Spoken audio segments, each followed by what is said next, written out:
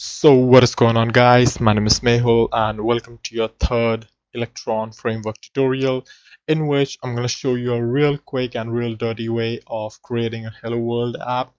And I'm going to keep it as simple and as restricted as I can so that I can nicely explain other things when the time is right.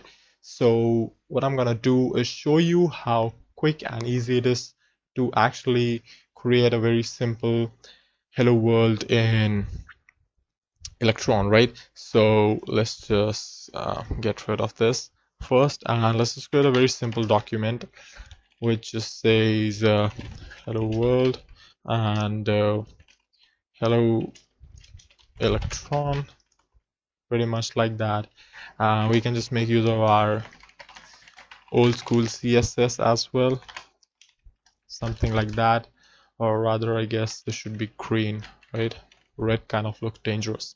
So anyways, now this is something I want to show, but again we need to make use of JavaScript to do that. So what I'm going to do is, first of all, I'm going to import some packages, which would be the app and the browser window from Electron, right? TRON.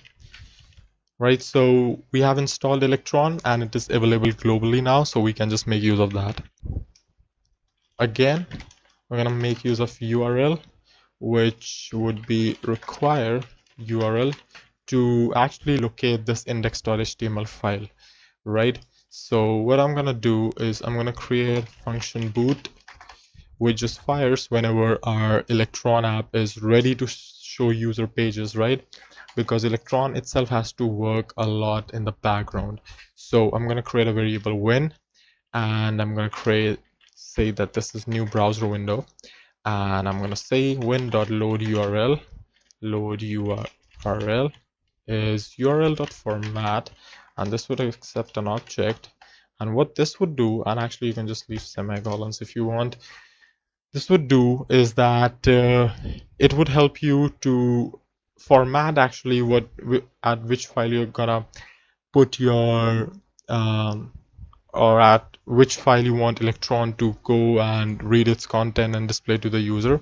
But there are a lot of options here, but we're gonna keep just two for now so that we can just keep it simple. And since we are in the same directory, I'm just gonna roughly make use of this.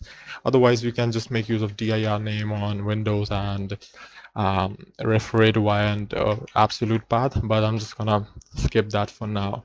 And I'm gonna say slashes is equal to true, so that our path is properly validate or actually constructed by the url.format, right? So yeah, that's pretty much it. So I'm gonna say app.on ready, and again this app is the same one which we are importing from Electron, and again this is self-explanatory more or less, that it would fire boot function whenever the Electron is ready to actually show the user some meat, right?